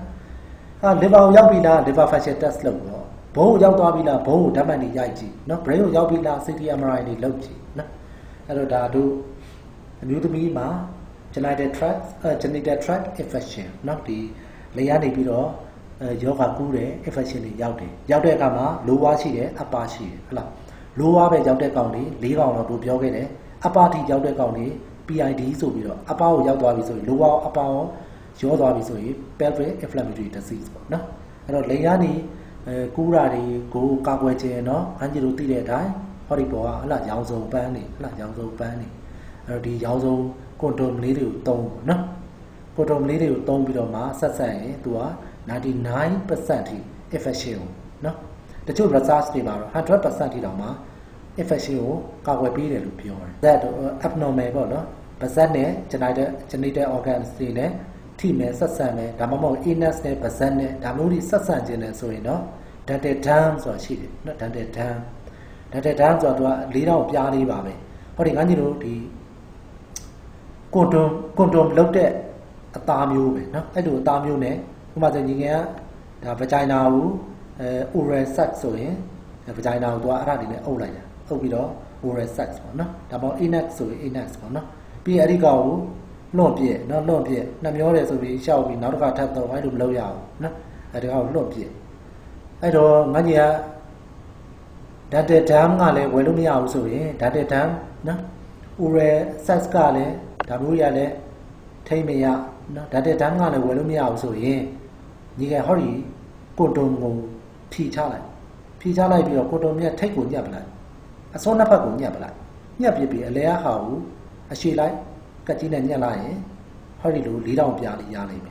That had the time to do it. No, I did to that be down. Okay, thank you. No.